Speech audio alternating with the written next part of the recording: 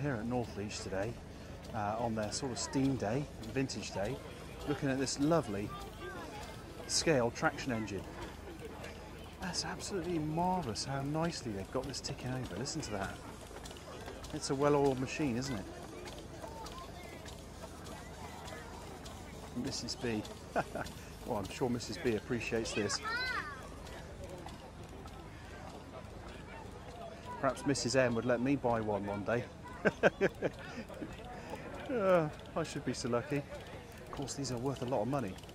They might be smaller than a traction engine, but in terms of their values, they're pretty sizable. But of course, what a lot of fun they'd be. Listen to that little oiler ticking away. Lovely.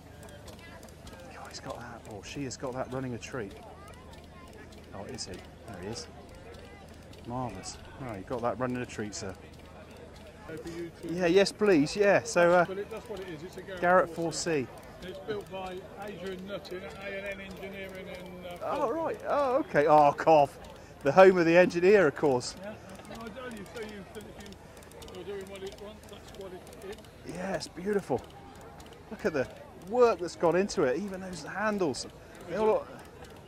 What you're doing, but it's an 18-month. It was a 12-month build. We had problems with COVID, so it took 18 months. Right. And that's, you know, we had issues with different things, but that's... I mean, marvellous to have built this in 18 months even. He just does that for a living. Yeah. He sells the castings for 9 engines. Right, okay. They're Burrells and Dodmans and other 4-inch Garrett and the 6-inch Garrett. God, what a talented man. And he sells all the castings, but he takes a commission 1 year. He builds one in the workshop as well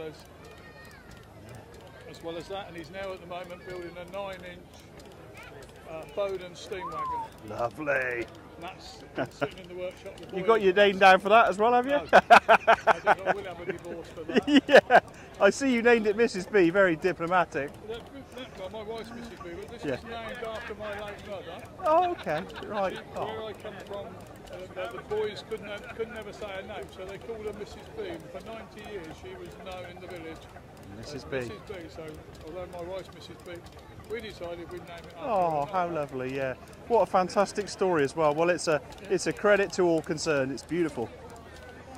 God, what a lovely engine. That is definitely going on Max Machines.